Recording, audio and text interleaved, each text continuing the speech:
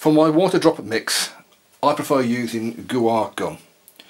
I mean, I've done several hundred so far and hardly used any of this tub at all. You can try xanthan gum. There it is. This one, Nautilis Clear. Haven't used that much yet. I prefer using the guar gum though. Right, to get a good mixture out of it, I add a little bit of white spirits to start with. Just a splash in the bottom.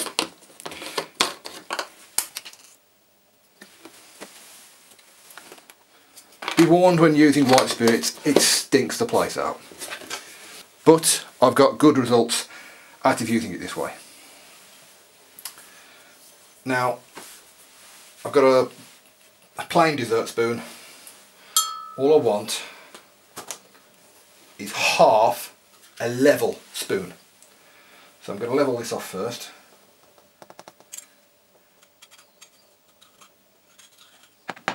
And I want half of that. So about that much gone.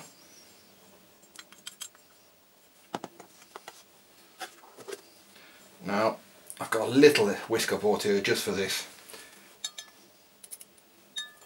Just to mix it all in. Becomes a slightly sloppy paste.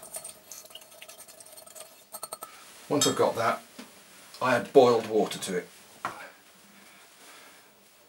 start off with about a pint.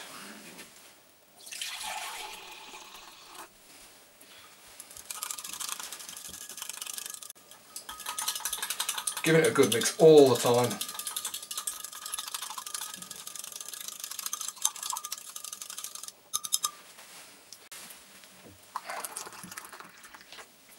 That's 1 pint of water.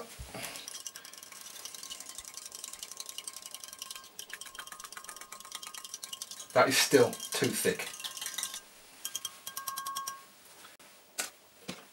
So I'll get another pint boiled water in another jug. Add that to the mix. I'm stirring it.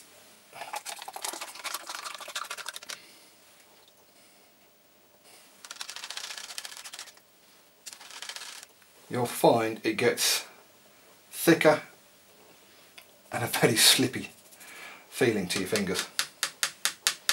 Now, what I tend to do is filter that. Then once I've filtered it, I'll put it into a bottle and put that in the fridge overnight before I use it.